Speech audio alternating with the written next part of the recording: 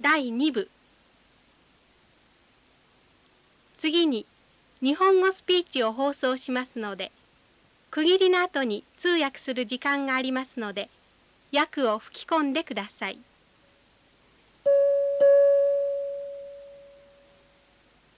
本試験では冒頭ナレーションのように題材スピーチを一度通して聞くことができますが、この演習テープではこれを割愛してあります。したがって皆さんは段落に区切った2度目の放送から取り組んでください。ただし、各段落を早送り操作で一度通して聞いてみても差し支えありません。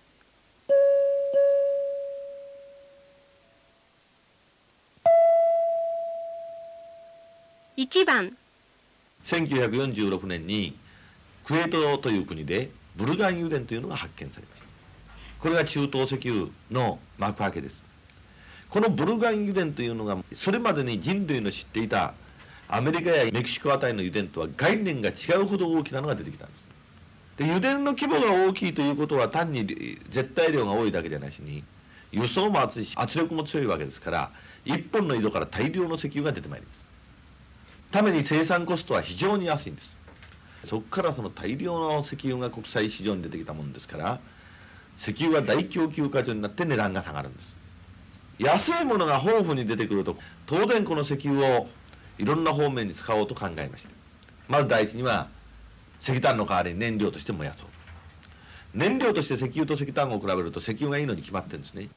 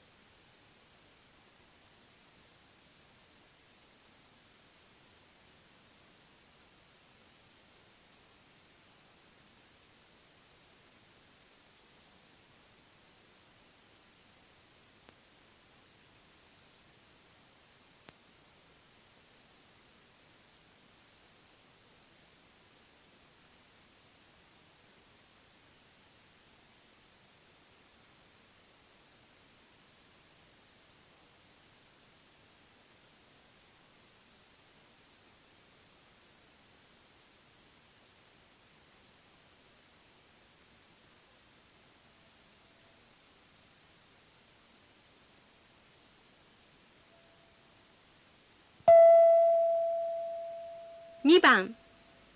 とにかく石油は液体でございますから、パイプで流してタンクに蓄えて、ボイラーにくべる時もバルブ一つで操作できる。そこへ行くと石炭は固体ですから、いちいち持ち上げたりこう掘り込んだりしなきゃいけない。その上いいことは、石炭は相当上等のものを使っても 20% ぐらいの貝分灰が残りますが、石油は残らないですね。昔から豚と石油は捨てるところがないというぐらいです。だから値段が安くなるとどんどんみんな燃料は切り替えられる。それでもまだ余るというので、同時に起こったのが化学工業の原料として使うことです。最初は肥料や薬品を作ってたり、そのうちに慌てて技術開発をして合成繊維とかプラスチックをどんどん作り出した。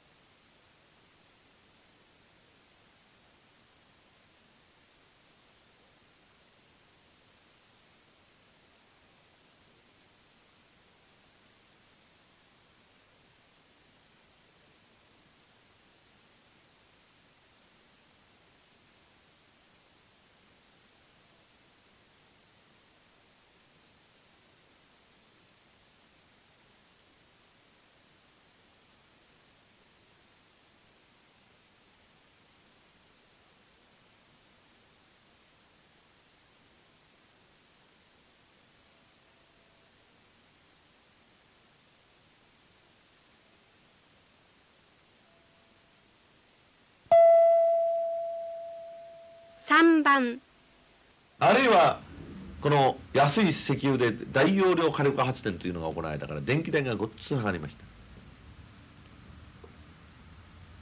まあ石油ショックなど日本の電気代は随分上がりましたけども、それでも今の電気代というのは昭和11年に比べて240倍ぐらいですね。諸物価は1400倍ですから、相対的に言うと電気代は戦前の6分の1になる。そうすると電気を使って作るものってのは安くなります。アルミニウムなんて典型的にそうです。戦前は高い方の金属だったけど、今や安い方の金属ですね。まあそういう具合に回り回って石油の供給過剰というのはあらゆる資源一次産品を供給過剰にしていったわけです。このことが日本に非常に良かったんです。まず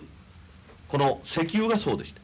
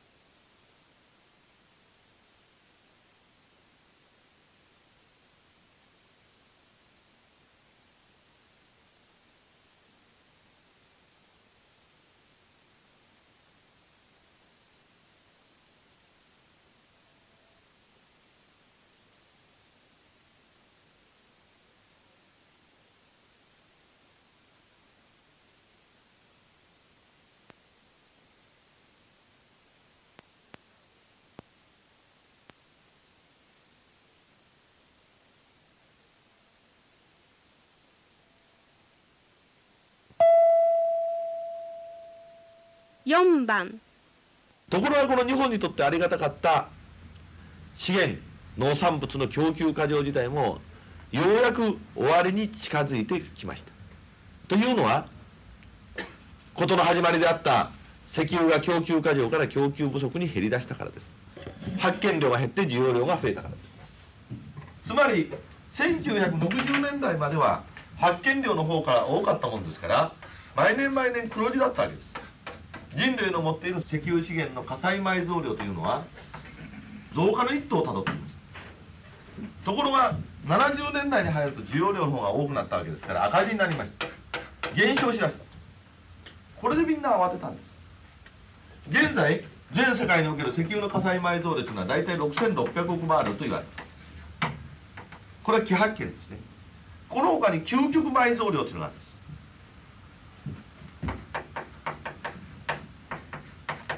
究極埋蔵量。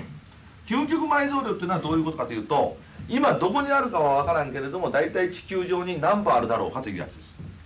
これは2億バーレルって言われてですね。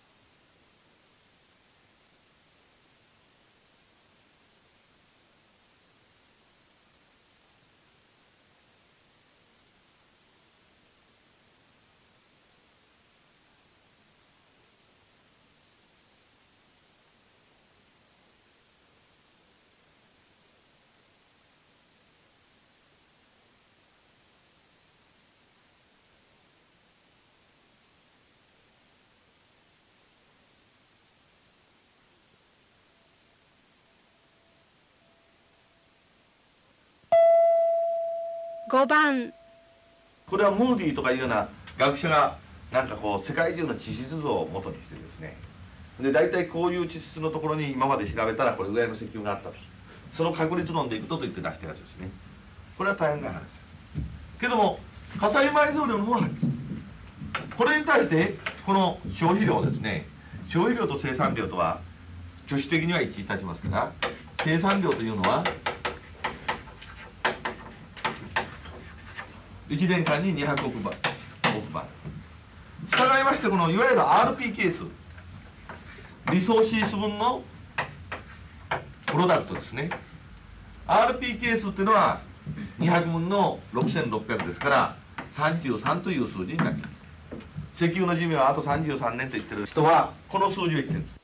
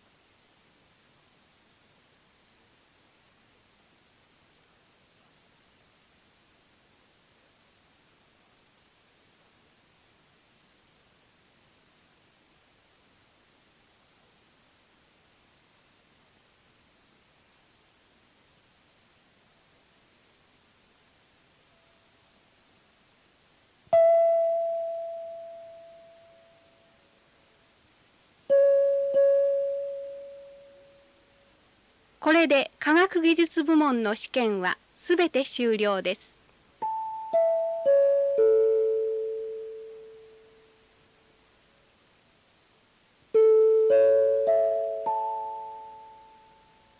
文化部門。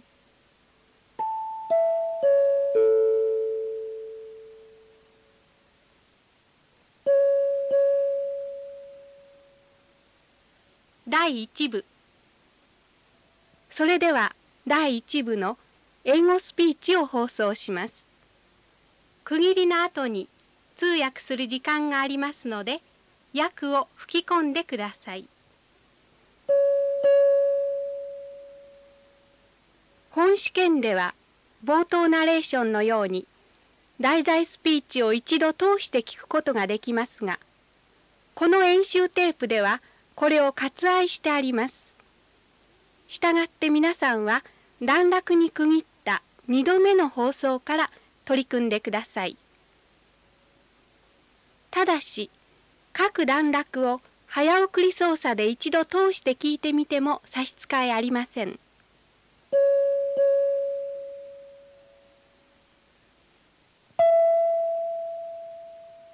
1番。I would like to suggest that the following points characterize the present attitude from the books I've described, these informed books about Japan, of the best educated Americans towards Japan on the whole. That the Japanese are characterized by radical paradoxes. Connected with the sense of radical paradoxes is a sense of alienness. They are alien, strange. Nothing is treated as part of one world. And whether we see Japanese as alien because they are paradoxical or paradoxical because they are alien, I'm not sure.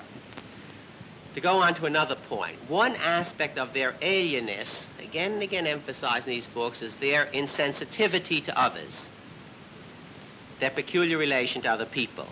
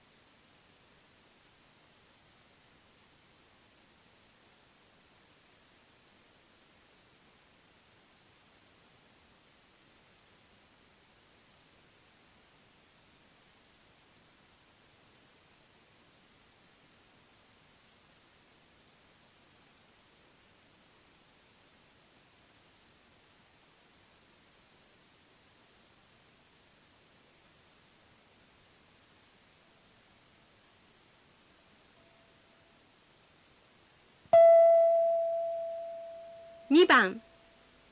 Another theme, this is like a few themes, and they're all more or less in the same direction. Because of this paradoxicality, the Japanese are basically unpredictable. They may change from one thing to another overnight. And because they're unpredictable, one must approach their present prosperity, growth, and stability with a sense of extreme caution. In effect, they are fundamentally unstable, another theme. Since they are unstable, we must in particular be distrustful of the Japanese commitment to democracy. Now, admittedly, there are attitudes and images that run strongly counter to all these. There are.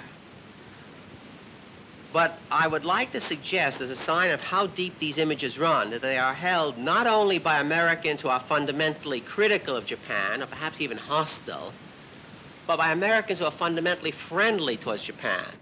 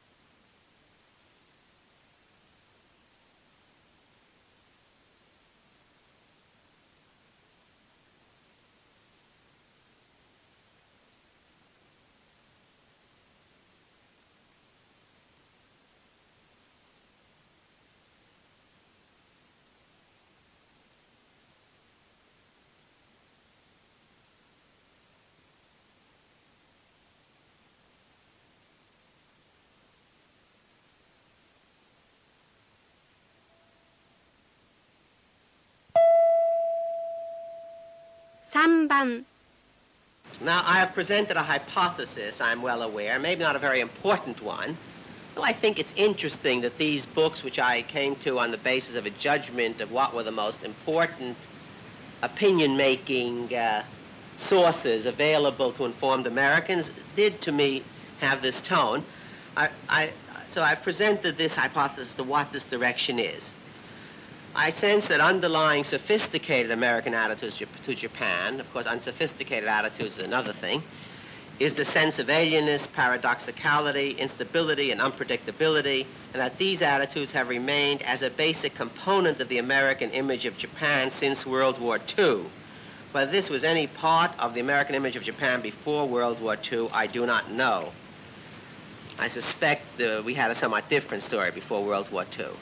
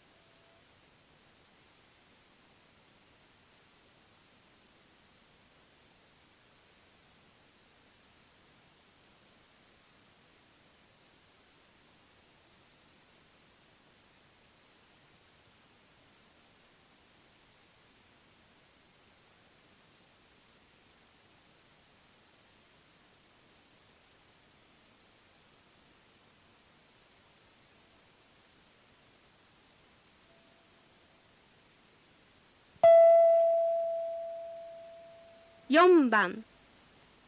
One must always be uneasy in writing about or talking about something so tenuous as images from evidence as scanty as that which I have used in this essay. And of course, one must make the concession that what I have described is an hypothesis. But one consideration encourages me in putting forth this hypothesis on the basis of such limited evidence. One is struck in reading Americans on Japan by the extent to which American images of Japan are based on Japanese images of Japan. Certainly, alienness, paradoxicality, instability, and unpredictability seem to characterize Japanese views of themselves and their society.5番 After all, Benedict, Ruth Benedict, Herman Kahn, Zbigniew Brzezinski, and other writers on Japanese society themselves, not knowing Japanese, had to draw upon Japanese sources, individuals, and scholars. In this sense, while something in American society and character may contribute to American images of Japan, I have the impression it is overwhelmingly something in Japanese intellectual life, or perhaps indeed something basic in Japanese society and personality as expressed by Japanese scholars and intellectuals, that has made the largest contribution. Thus, the American image, as I've discussed it here, of Japan may only reflect the Japanese image of themselves. It may well express a basic reality of Japan, for who can understand Japan better than the Japanese?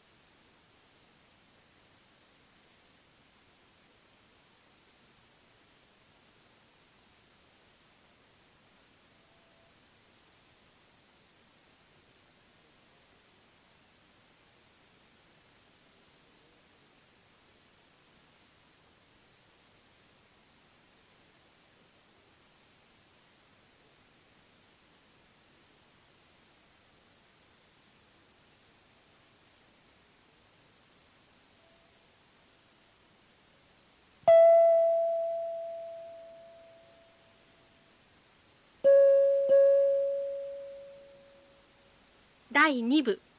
次に日本語スピーチを放送しますので、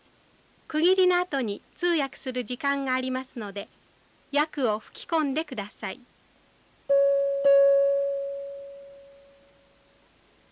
本試験では冒頭ナレーションのように題材スピーチを一度通して聞くことができますが、この演習テープではこれを割愛してあります。したがって皆さんは段落に区切った2度目の放送から取り組んでください。ただし、各段落を早送り操作で一度通して聞いてみても差し支えありません。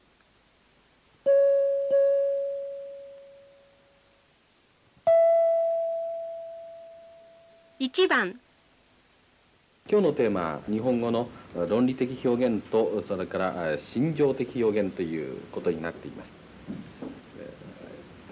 論理的な表現という言葉、これ実はちょっと問題があるわけで、必ずしも誰の考え方でも論理的な表現ということについて同じ意見の一致を見ているというわけではないと思います。で、ある人の考え方では論理的というのは現実に存在する事実についてそれをどれだけ正確に把握するかということが論理的だという考え方であるし、ある人の考え方では、所詮人間の把握の仕方というのは事実とはかけ離れたものであって、それぞれによって違っている、言語によっても違っている、それなりの論理性というのはあるんである。だから事実をいかに正確に把握するかということと論理的なということとは無関係であると、こういう考え方もあるわけですね。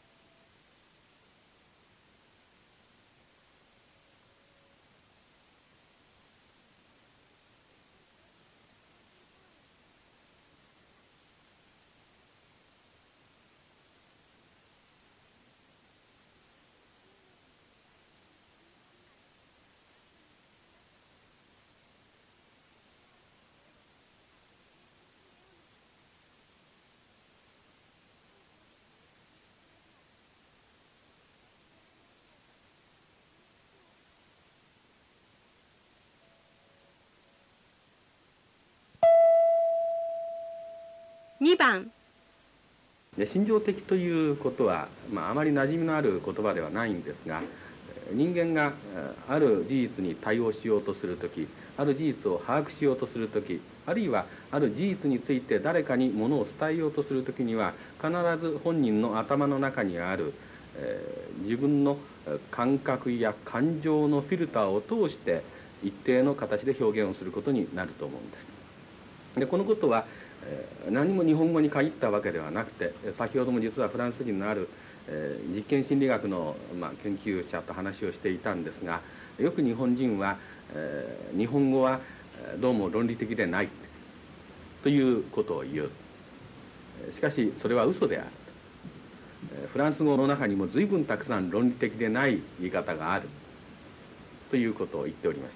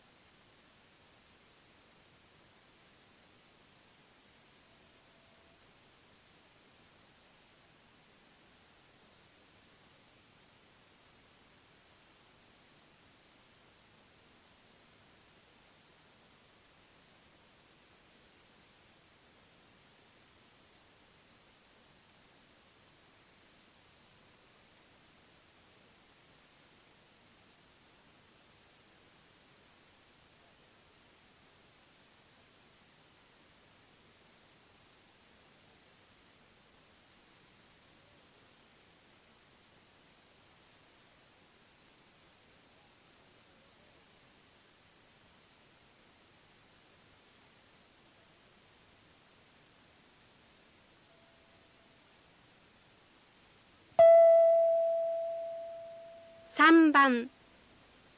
私も賛成ですが、その英語の場合にしてもフランス語の場合にしても全部論理的だという把握の仕方、あるいは日本語について日本語は論理的ではないという考え方はちょっと間違っている、正しくないと思います。少なくとも英語にしろフランス語にしろ、どこかに人間の作っている言葉、持っている言葉というのは有限のものなわけです。で、有限の数の限られた例えば単語の数にしても表現をする文法の形にしても限られているわけですから、それで表しうるものは無限に存在する事実、区切って分けることのできない世の中にゴロゴロいっぱいある事実を全てを言い表すことはできないはずです。どこかにそれを抽象化する作用が働くし、でそれから自分の感情さえも何らかの形で含めて言語の形にするわけですから、かなりの省略をしなければならない。とすれば事実を正確に表現し尽くすということはコミュニケーション活動としては不可能なはずだと思うんです。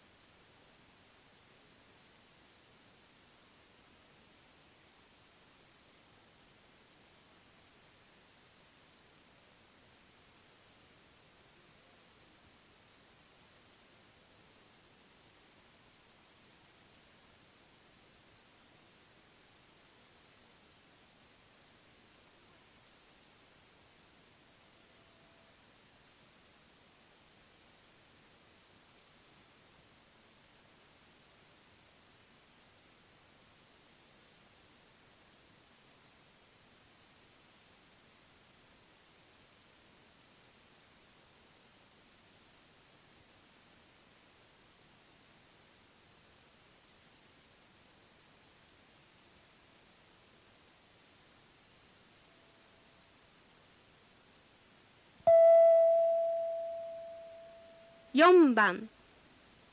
そのあたりが我々気が付いていないことで、自分たちの持っている言葉はどうもどっか曖昧なところがあったりもどかしいところがあるから非論理的ではないかとかですね、あるいは外国語を勉強していますと筋道の立った積み上げの効く結びつきのやりやすい形で勉強するもんだから外国語の方は論理的だというような錯覚を起こしたりする、そういう可能性があるんだと思います。で問題は論理的な要素と例えば非論理的な要素があるとすれば、あるいは論理的な要素と心情的な要素があるとすれば、それをどれだけ認識していて目的のために有意義な方法を採用するかということだと思うんです。心理的な表現を無視するということ、これは不可能なことだと思うんです。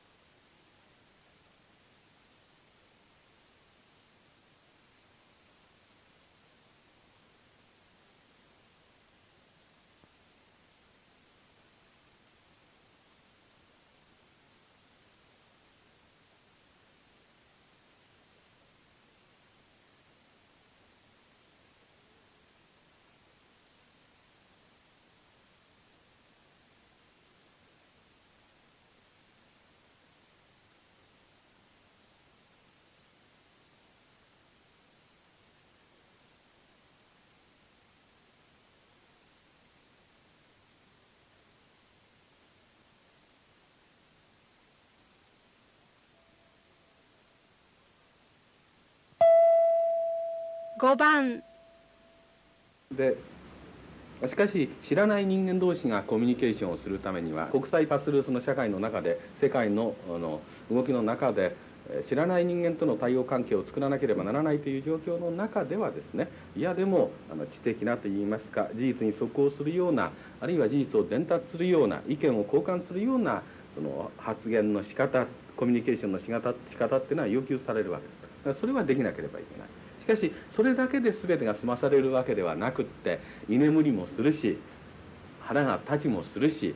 恋も語るしというその一方の生活もあるわけですね。だからそちらの方の事実というものを無視しないで、むしろそれを見つめることによって、じゃあ論理的な表現方法は、論理的なそのコミュニケーションの仕方はどうであるかということがかえってわかるのではないか。でということで今日のテーマとしては、どちらかといえば日本語の中の心情的な表現を手探りしていく。でそのことで自分たちが求めているものは何であろうかということを考えたいというのが今日のテーマです。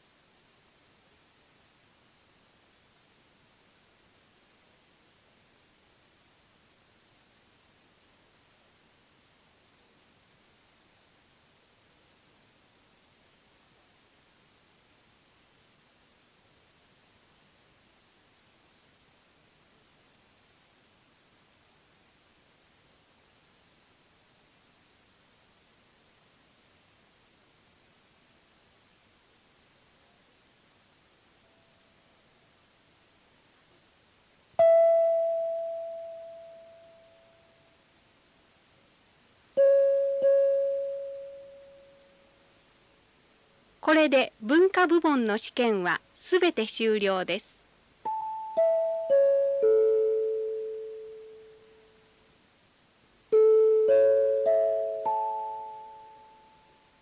1級同時通訳試験。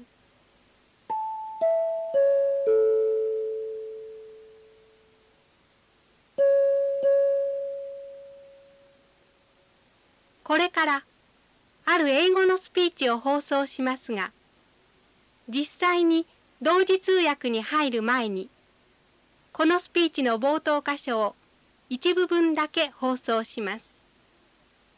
通訳はしないで聞いてください。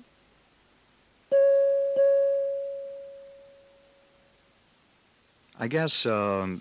my major emphasis in research right now is in the area of intercultural communications.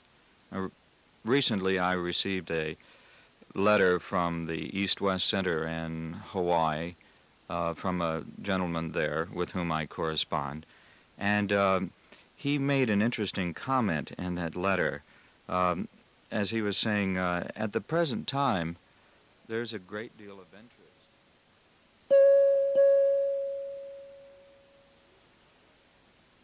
今放送したものは、これから同時通訳をしていただく英語スピーチのごく冒頭の一部分です。スピーチは全体で約3分間ほどあります。それでは試験を開始いたします。スピーチを聞きながら同時通訳してください。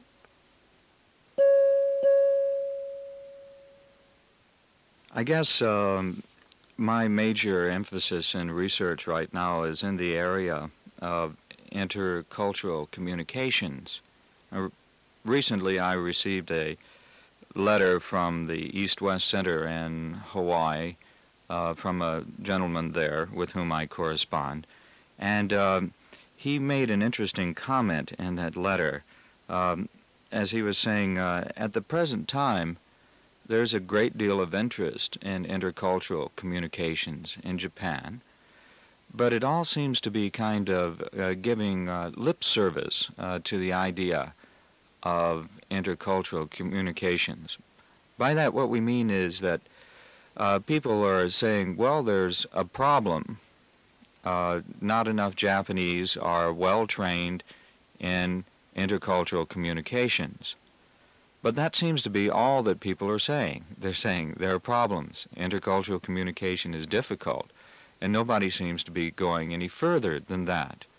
We're wondering, where are there actual research projects in trying to find out what are the specific, detailed problems of intercultural communications? Where are there training programs to develop true intercultural communicators? This was the question that this gentleman posed to me in his letter, and I have to admit that I'm right, that he's right. It seems to me that in spite of the plethora of books and lectures on this subject, newspaper articles, nothing more than talking about the problem is really being done. It's also interesting to me that the people who are talking to this subject from a popular point of view are basically those who are most intimately involved with it, that is, the interpreters, Japanese and non-Japanese. But these people are essentially involved in the practical day-to-day contact with intercultural communications. Each has privately developed his own set of techniques. But at a larger level,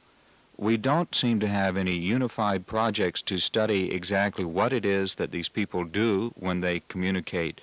interculturally, either successfully or unsuccessfully. And worse than that, in a country like Japan, where there's such a great interest in developing interpreters and intercultural communicators, we find no real organized training programs for these people.